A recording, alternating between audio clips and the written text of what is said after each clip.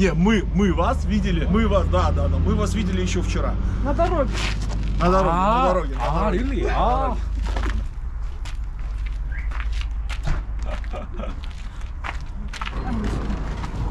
Вон. Вообще, слушай, ну это совсем другое. Газ? Gas? Just induction. Ага. We have too many я понял. electronic battery. 1200 точно, ампер в час. А у нас стоит 150. 주행을 하면 계속 충전이 돼요. Просто заряжается во время движения. Да. So we have that one.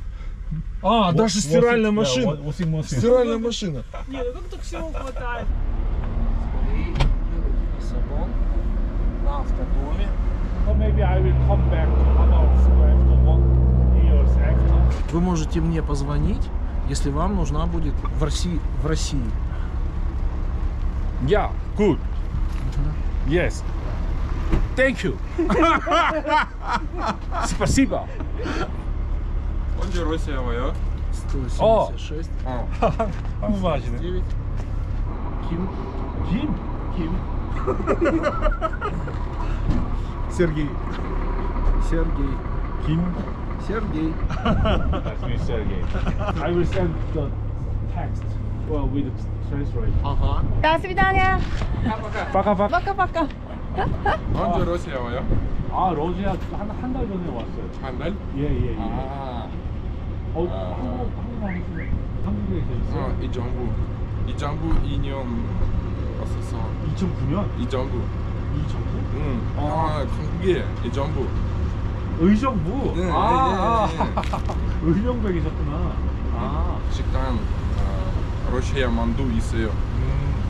맛있어. 만두 먹으러 갈게요. 고마워요. 만두를 뭐라고 해야 돼요? 만두? 러시아 말로 뭐예요? 보즈. 보즈? 응. 보즈. 오케이. 돼지고기에서 고기에서 같이 있어요. 고리아친스크. 뭐예요? 이뻐요. 여기 갈게요. 아직도 무섭죠. 좁은데. 이 정부 있어요. 이 정부. 의정부? 한국에 다시 가고 싶어요? 그 도시 울란우데 지금 공장 있어요. 공장 있어요? 이거요. 무스 만들었어. 이거 만드는 공장 있어? 와, 사장님이네. 아니 와이프 사장님. 제 와이프 사장님.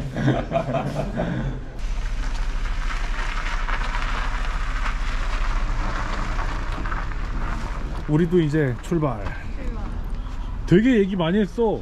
나 그동안 밀크티를 만들었습니다. 그래, 잘했어. 아까 그분도 나랑 나이 비슷할 것 같은데, 그지? 김 세르게이.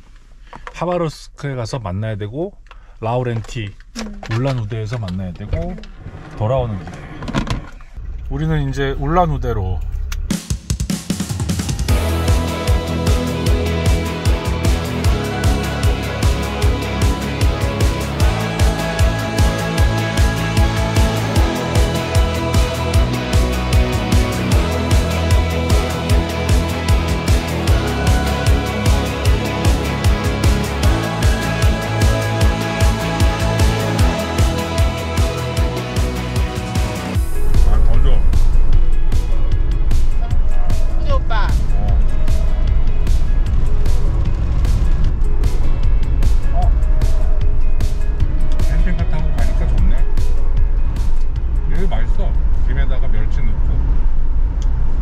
여기가 이제 어제하고 오늘 만난 그분이 부리아트 공화국 사람들이라고 했거든.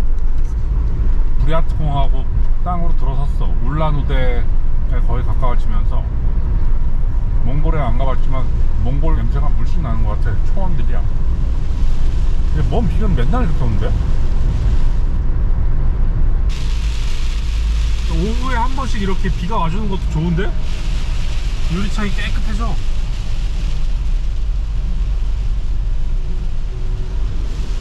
서행을 하고 있어. 근데 좋은 소식 하나 1200A가 또 풀로 꽉 찼네. 지금 밥솥도 열심히 돌아가고 있고 인버터도 돌아가고 있고. 날씨가 또 맑네. 우리가 계속 달리니까 저 뒤에는 비가 오겠지. 우리가 달리면서 비구름 속으로 들어갔다 나왔다. 더 좋아.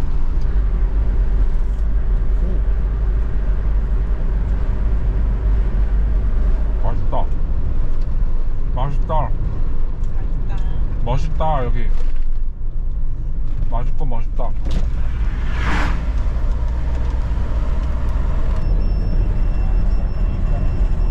우리 집 도어락은 또 흔들려서 경보 물리기. 와,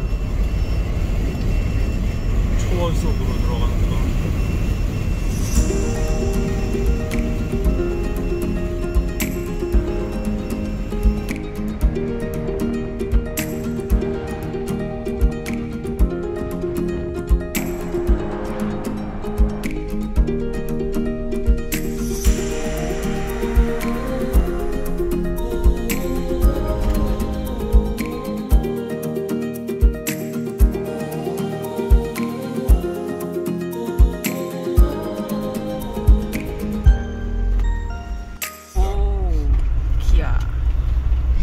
기아 봉고는 많이 봤는데 3편이랑 똑같은 뒷타이어가 복륜인 2륜 봉고는 처음 보는 것 같은데 러시아에서.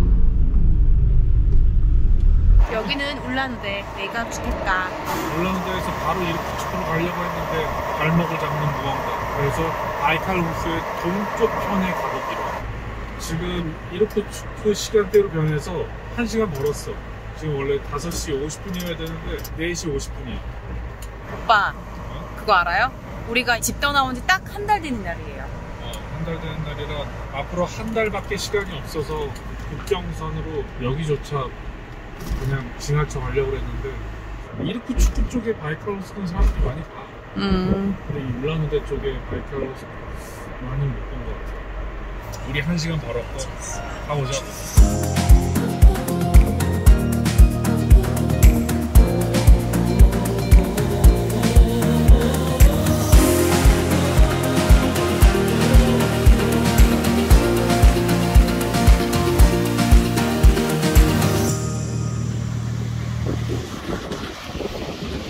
이야, 드디어 와봤네.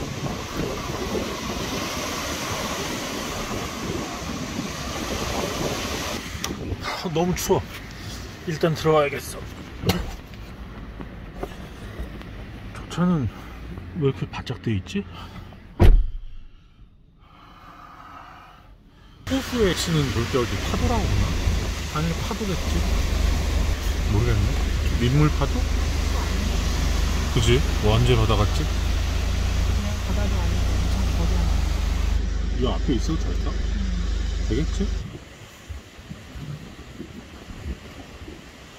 내일 다시 봅시다.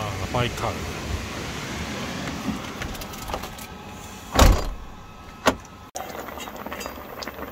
인스턴트 사온 거지, 그지? 어디 거지? 뭐 그거 중요하진 않지. 정말 중요한 날 먹으려고 산 인스턴트 몇 개 오늘 먹네. 잘 먹겠습니다. 잘 먹겠습니다. 맛있어요? 와. 바이칼 호수에서 부대찌개와 소주. 좋아요? 그럼 나 왜 그런지 모르겠지만 너무 와보고 싶었거든. 물론 이제 여기가 너무 커가지고 뭐 서쪽은 어떨지 모르겠는데. 우와, 일단 파도 소리. 오빠는 여기가 왜 그렇게 오고 싶었어요? 나도 모르겠어. 왜 그렇게 와보고 싶었을까? 그렇게 와보고 싶었던데 와보니까 기분이 어때요? 편안해. 시원하네. 전쟁에 여기 대학가 공화국 사람이었나? 그런가?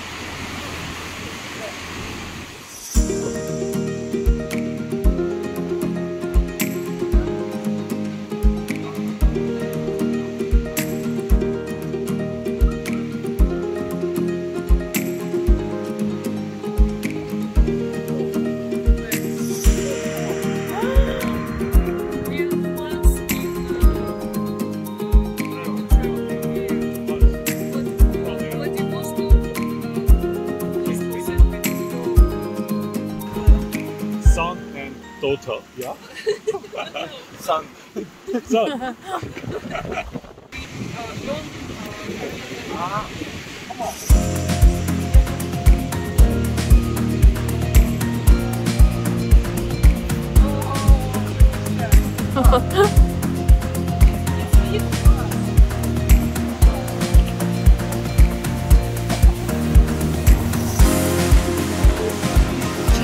Goryachinsk. Знаете, что там ехать такое? 아, 와. 엄청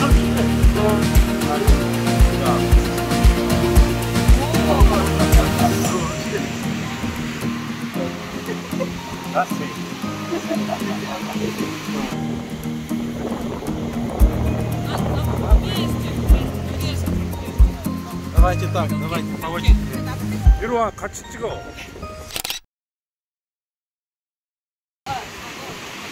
If you want to learn Korean language, then you can watch my YouTube channel.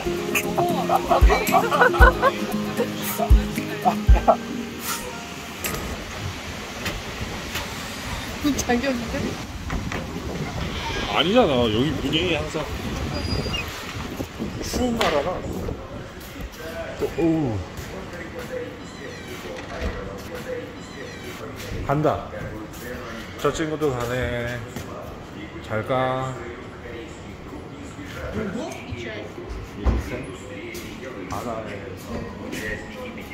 보리 씨가 색깔도 농도도 집집마다 다 달라.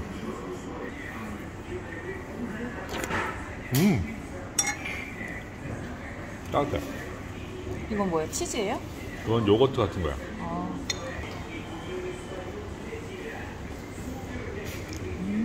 이거 그냥 손으로 육즙을 먹으래.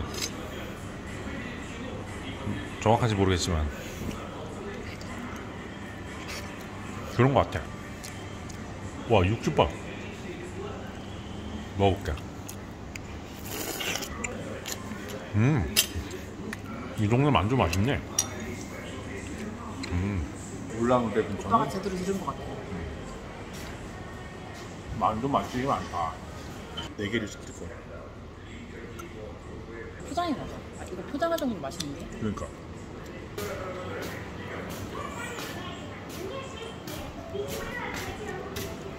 이거 담을 컵?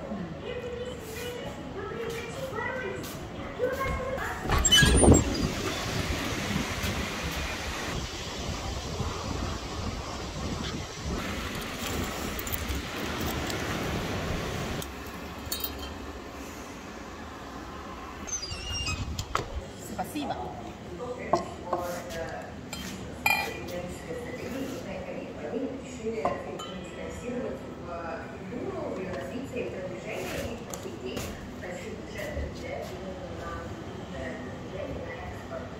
바이칼. 동북쪽? 오늘 밤 저쪽에서 노을이 질 거란 말이야? 우리가 갈 방향? 서쪽. 이제 지금 여행 온 것 같아요. 맨날 차 마시고 힘들었거든요. 맨날 트럭카페에 가도 8시간, 9시간 공정한 적도 있죠. 거의 뭐 10시간? 우리 차가 늦으니까 천천히가. 가다 보면 선택하는 게 좀 셀 것 같아요. 바다 아니라니까? 호수.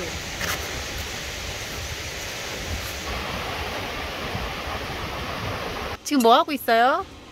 당신께서 모미를 드시고 좀 더 드시고 싶다고 하셔서 내가 한번 열심히 연구를 해서 국수로 모밀장에 찍어 먹어요.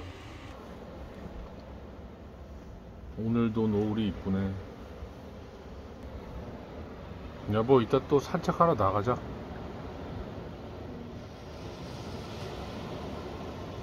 누워서 보자. 창문 열고 싶은데 너무 추워, 그지?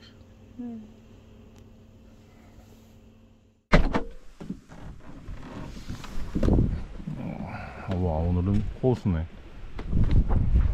카페 이름이 BUUJA? 뷰자. 카페는 뷰자였어?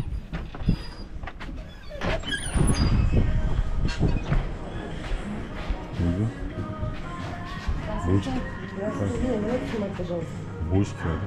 아무리 봐도 뷰자야, 뷰자. 어디서 많이 들어봤는데, 그치? 이렇게. 오늘은 바람이 안 불어서 바다 같지 않고 호수 많네. 걸어보자, 저쪽으로. 낚시하신다. 뭘 잡으시나. 낚싯대 하나 사야겠다. 여보, 내가 유럽 가서 물고기 잡아서 해 떠줄게. 어떤 물고기? 어떤 물고기? 유럽 물고기. 여기가 캠핑장이더라고, 찾아보니까. 그러네. 예쁘다. 와, 우리 오늘 불 펴볼까? 여기 누가 불 피셨네? 우린 뭐 정리 잘하고 가면 되니까 이렇게 안 남기고. 장작 있어요? 아, 장작이 없구나. 이런. 장작 구하면 있겠지. 저기 장작, 저거 아니야, 여보? 돌멩이네.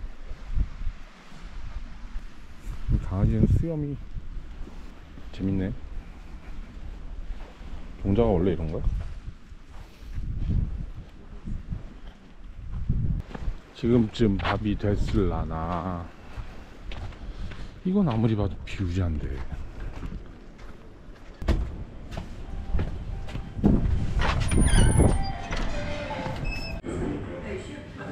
와, 이거 완벽한 소고기 묵국이야. 맛이. 와, 러시아에서 먹은 것 중에 제일 뜨거워. 팔팔 끓여서 나왔어. 미적지근하지 않고.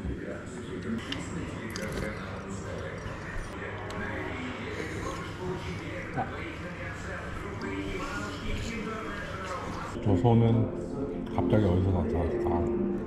산책 나왔나봐요. 뒤에 또 있어요. 난 소고기를 먹고 있는데 갑자기 미안하네. 와. 산책 나왔어? 2마리 더 있어요. 여유롭네. 똥 싸. 아유, 진짜. 뭐야, 인도야 여기?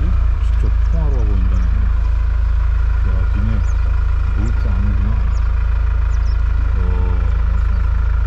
이 동네 왜 이렇게 소들이 많은 거야? 물어봐야겠다. 온천이라고 해서 왔는데 일단 가보고. 숲 냄새 오랜만에 맡는다. 좋다.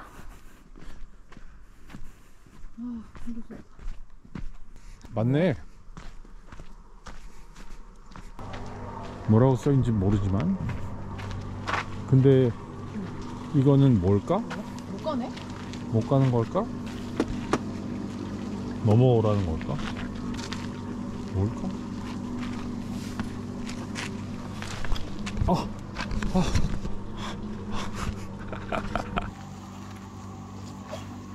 따뜻한 물이다. 와. 러시아 바이칼 호수에 있는 공짜 온천. 공짜 온천에 왔어요. 러시아 젊은 20대 부부가 알려줬어요, 어제. 도리젠. 드라스비체. 우리가 아는 모든 러시아어를 지금. 이거 주워가면 우리 캠프파이어 할 때 쓸 수 있다? 바구니라도 가져올 걸. 어떻게 들어가야 될지 모르겠네. 온천은 안 될 것 같고, 온천은 뭐 북유럽 가서 하는 걸로. 아, 그래도 오랜만에 산책하니까 좋다. 나는 운전석에 갇혀 있었어.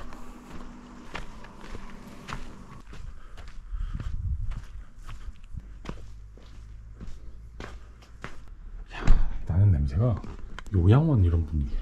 이거 아닌 것 같아. 여기 그냥 산책 코스로도 너무 좋네요. 뭐 굳이 서울에서 산책하러 여기 오실 필요는 없고, 산책할 땐 매봉산도 좋아.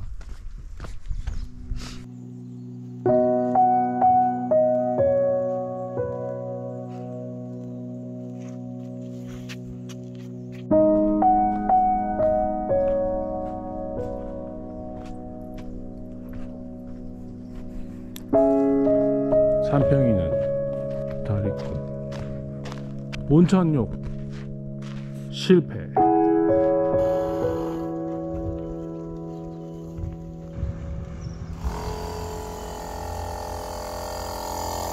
오빠 바람 넣고 있어요? 저걸 한 2개만 좀 얻어가면 되는데. 여기서 다 장작이야. 와, 아주 든든하게 준비하셨네. 드라이브 마치고 다시 바이칼 집으로. 집에 오니까 편하군.